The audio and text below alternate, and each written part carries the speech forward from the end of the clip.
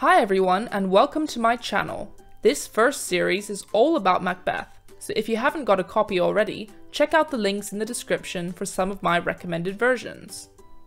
I'll be doing follow-up videos to this summary on themes, character analysis, notable quotes, and everything you will need to not only learn, but have fun as well. So if you enjoy this video, make sure to like, comment, and subscribe for more content.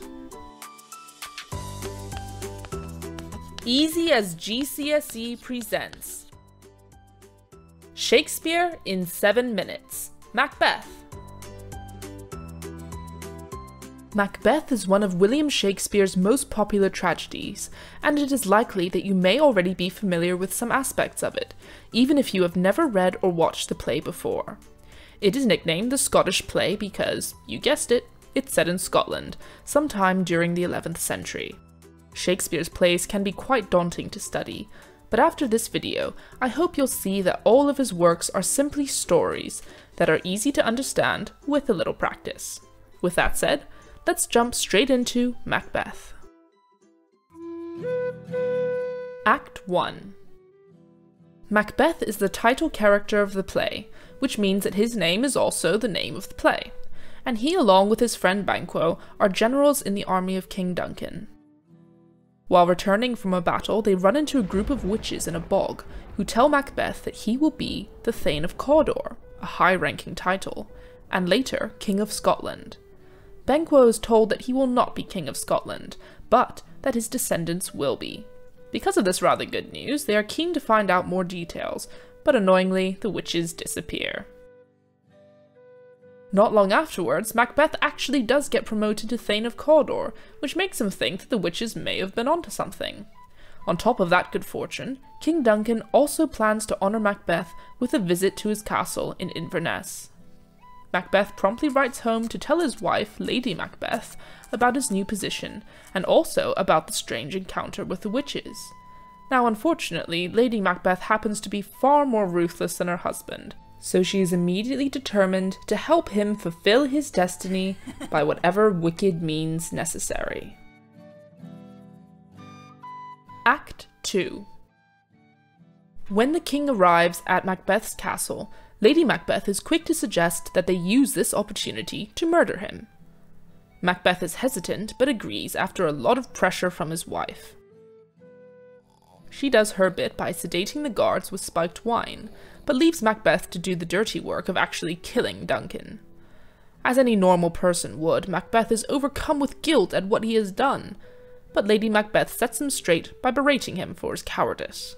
She then frames the poor guards with the daggers covered in the king's blood. At this critical moment, the nobleman Macduff decides to turn up at their gates unexpectedly. So after a bit of frantic running around, they make a great show of finding the king's corpse and executing the unlucky guards. Guessing quite rightly that whoever has killed their father is bound to come after them next, the dead king's sons, Malcolm and Donalbain, manage to escape the castle and Macbeth's murderous grasp. Act 3. Now that Duncan is dead, or rather murdered, Macbeth is crowned King of Scotland, and the witch's prophecy comes true. However, his pesky conscience keeps him from enjoying his success as he is plagued by paranoia. His biggest worry is that his friend Banquo has a son, Fleance, and the witches did mention that Banquo's descendants would be kings. To rectify this, Macbeth puts a hit out on the two unsuspecting men, and Banquo is murdered, but Fleance is able to escape. Plunged even further into his pit of guilt, Macbeth sees the ghost of Banquo at a banquet that night, and is scared nearly out of his mind, causing Lady Macbeth to begin to have a few doubts of her own.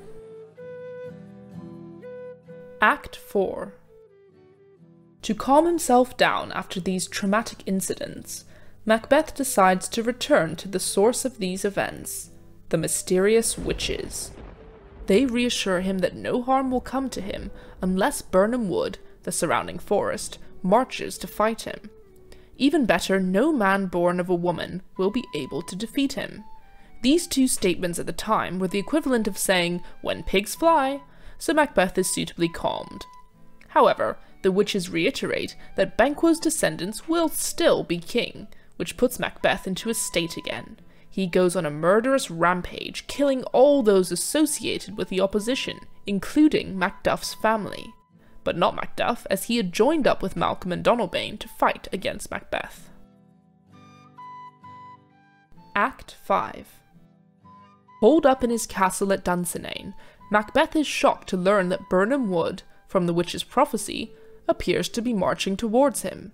Malcolm's army cleverly cut down branches from the trees and held them in front as camouflage to create this illusion. Adding to Macbeth's misery is the news that Lady Macbeth has taken her own life after being tormented by sleepwalking and visions of blood on her hands that cannot be cleaned. Macbeth and his army are on the verge of defeat, but there is one last glimmer of hope given to him by the witches. No man born of a woman can kill him. Armed with this prophecy, he accepts a challenge from Macduff, only to learn mid-battle that Macduff was born via C-section, so technically he is not born of a woman.